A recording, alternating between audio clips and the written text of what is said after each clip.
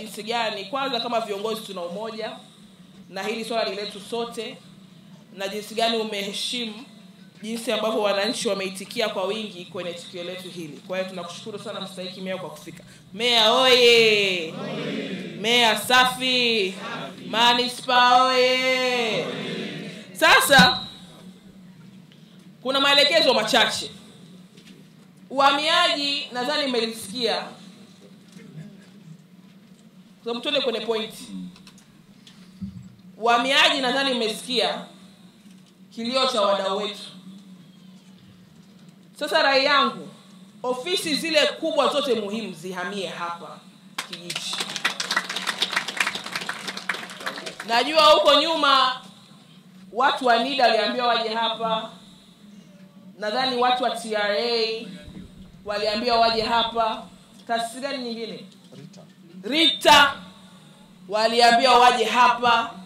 Uhamiaji leo tena natamka waje hapa. Taasisi zote za kiserikali ambazo zinatoa huduma kwa wananchi, maelekezo yangu zihamie hapa mara moja.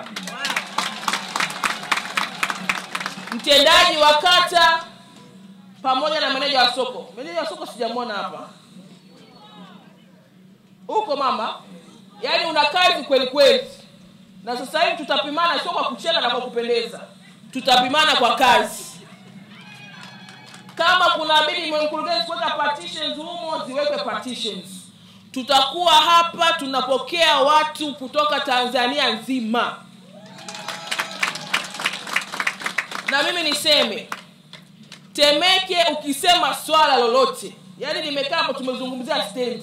Unaweza kufikiri unazungumzia Temeke, lakini unazungumzia kwa baba yangu Mbonde Rufiji. Nishapigiwa mimi na mwenyekiti wa CCM Rufiji. Sasa nikasema, sasa nimekuwa tena Rufiji. Mkuranga amenitafuta, Lindi, Mtwara. Kwa hiyo jambo la Temeke ni jambo la kitaifa. Yani tutake tusitake, sisi tukisema kitu linaenda Tanzania nzima na linagusa wa Tanzania wote. Kwa mantiki hiyo ni lazima taasisi zote hizo ziwepe hapa ili tuweze kutoa huduma kwa Watanzania wenzetu ikiwemo wana Temeke na wana Kijichi. Sasa nitashangaa sana katibu utawala, mkurugenzi, wiki ijayo tusipokuta hapa NIDA, tusipokuta uhamiaji, Rita sipokuwepo hapa na taasisi zile za muhimu zisipokuwepo hapa. Itakuwa ni jambo la kushangaza sana na tutakuwa tunakosea na tutendei haki wananchi wetu. Kwa hiyo maelekezo yangu ni haya, sirembeshi, hamna mbwembwe, kitu kimenyooka, utekelezaji uanze mara moja. Kijichi oye! Temeke oye! Pamoja na hayo, tumelisema hili mara nyingi, naomba nirejee na nikushukuru sana ndugu yangu katibu pale Badakaboa umelisema. Hakuna mbadala zaidi ya kuleta magari ya mazao ya jumla kwenye soko hili la Kijichi. Kamati ambayo meratibu jambo hili la kuhamia kwenye stendi hii pamoja na meneja masoko, kisingizio huko nyuma ilikuwa hakuna watu. Magari yanakuja, watu wanakuja. Hatuna kisingizio kingine. Tulete magari, tuelekeze magari ya mazao ya jumla fiki. Sisi ni serikali. Serikali haijawahi kushindwa jambo likidhamiria. Tunashindwa pale ambapo watendaji wanashindwa kusimama kwenye nafasi zao na kutetea maslahi ambayo serikali inatoa dira. Sasa tumefanya yote. Tunarekebisha barabara. Tumejenga stendi. Kuna vitu vingine ambavyo vitaendelea kufanyika.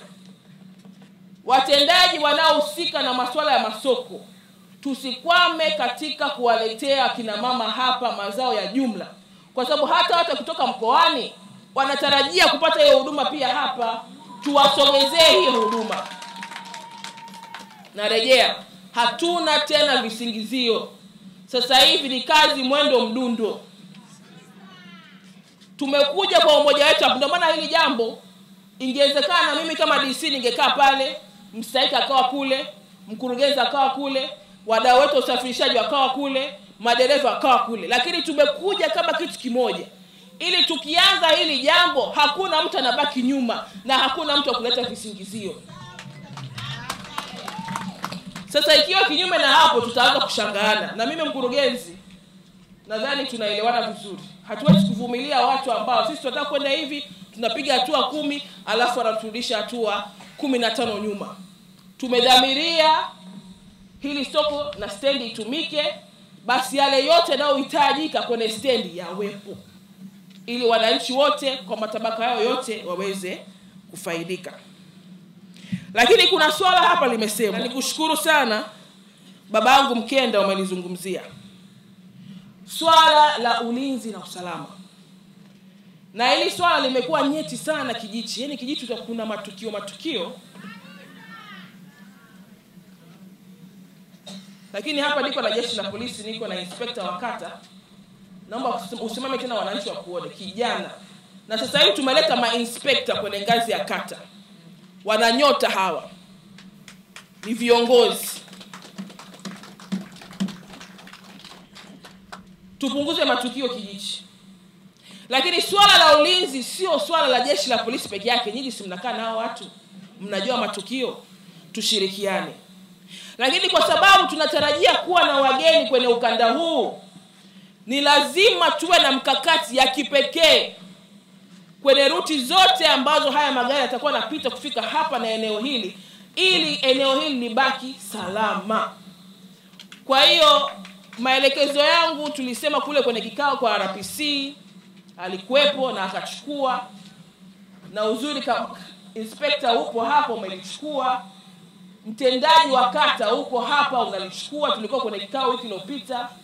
Nisingependa kusikia sasa anakuja magari na tunachanganyikana zaidi, matukio yakarudi kama zamani.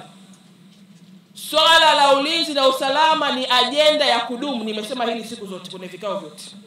Kwa sababu hatuwezi kufanya maendeleo bila nini? Usalama. Hatuwezi kucheza vingoma vyetu bila usalama. Ni lazima tufanye shughuli sehemu ambako tunajua kwamba tutakuwa salama. Mtu atembee bila kudhani anaweza kukapulia begi yake akachinjwa njiani akavamiwa. Lazima tubadilishe taswira ya Temeke, lakini hilo litafanikiwa iwapo sisi kama wananchi tutashirikiana na viongozi wetu wa kata, tutashirikiana na jeshi la polisi kuhakikisha kwamba maeneo yetu yanakuwa salama. Limezungumzwa hapa swala la fursa. Na mimi nilivyoingia hapa mstahiki meya nikasema cha kwanza, kwa sababu kuna uwekezaji mkubwa sana umefanyika hapa. Takriban bilioni 3. Na kuna wenzetu umeshawapanga wafanya biashara wadogo wadogo. Kule nje tuangalie mpango tupate mabati ya kufanana kwa wafanya biashara wetu wadogo wadogo. Tusiharibu sana taswira ya soko zima. Mimi naamini nimehakikishiwa hapa kwamba kile ambacho kimetumika hapa, yani kinaweza kikarudi baada ya muda mfupi. Kwa mantiki hiyo tutakuwa na uwezo wa kuendelea kuboresha hili eneo likawa la kisasa zaidi. Na huo ndio huo mwelekeo. Hata mamangu akiuza nyanya auze sehemu ambayo ni tanashati, kwa sababu huko Dar es Salaam. Nini maana ya kuwa Dar es Salaam? Si bora ungekuwa Kilimahewa kule Mkuranga. Huko Dar es Salaam afu uko Temeke kwa wajanja. Lazima taswira ifanane na utanashati wa jiji. Kwa hiyo manispaa mtaangalia kule, na usiona kule kidogo ni mchuzi mix. Kachumbari sijui nini pale. Kwa hiyo mimi naamini nimelisemea hapa ili kuendelea kuwapa, unajua lazima wasaidie wananchi na wao wapate confidence ya kuhamia sehemu fulani. Unajua kwamba serikali ipo na inawajali na inaona na inasikiliza na inatenda. Kwa hiyo kwa hili nadhani tutaenda vizuri. Lakini fursa zingine, wananchi wakiwa hapa, huduma za kibenki, manispaa, waje hapo kutoa elimu, mikopo kwa kina mama, fursa za kifedha kwa vijana na mambo mengine yote yale ambayo yanaweza kuibuka, ili watu wanufaike kikweli kweli na stendi kuhamia hapa na soko kufanya kazi vizuri. Sasa hili meneja wa soko unaweza kubuni na hivi miradi, yani isiwe kazi ya meneja wa soko kuangalia tu soko asubuhi soko limefunguliwa, usiku limefungwa. Jaribu kwenda zaidi, kwamba wale ambao wako kwenye soko lako wananufaika na wale wanaozunguka soko wanaweza kunufaika vipi na fursa mbalimbali. Kwa hiyo huu ni ubunifu ambao sio lazima mkuu wa wilaya ulete chini. Ninyi wenyewe mnaweza mkajadiliana, mkitoa ripoti kwamba sisi tumefanya programu 1 2 3. Aha, umefanya hivi, basi tunaongeza nguvu zaidi. Lakini tungetamani zaidi hii miradi ya kuwezesha wananchi kiuchumi mwanze nao nyinyi kwa nafasi yenu. Mtendaji wa kata upo, najua hata hapa afisa wa maendeleo ya jamii yupo.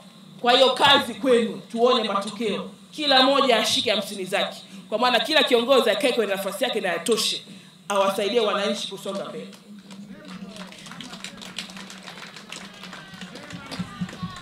Niseme nini jamani? Sina la kusema. Lingine, kuna rafiki yangu alikuwa na msemo mmoja, choko choko mchokoe pweza, binadamu hutomweza. Sasa kuna watu hapa wanataka kutuchokonoa. Na nimeshaanza kuona dalili mstahiki mea. Kuna watu wakishaona kwamba mmejipanga kwa mambo mazuri, wanataka kuibuka kuharibu. Kututikisa.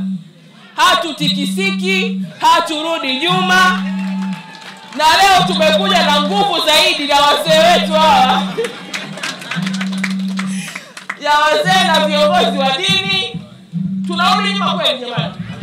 Tunarudi nyuma? Tunasonga mbele. Tuseme wote tunasonga mbele. Jamani, mchokoroe pweza.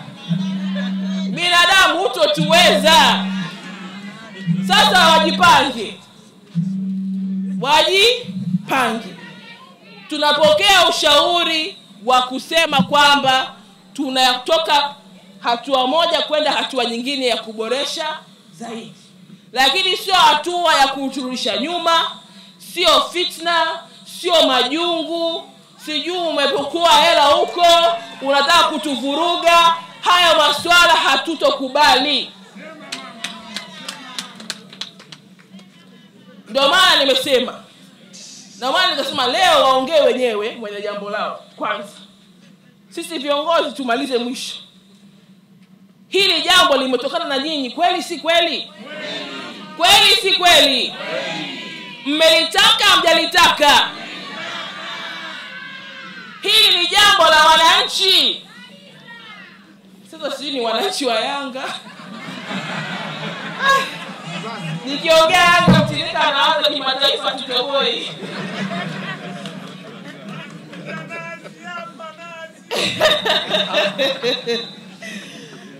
Hili jambo ni la wananchi.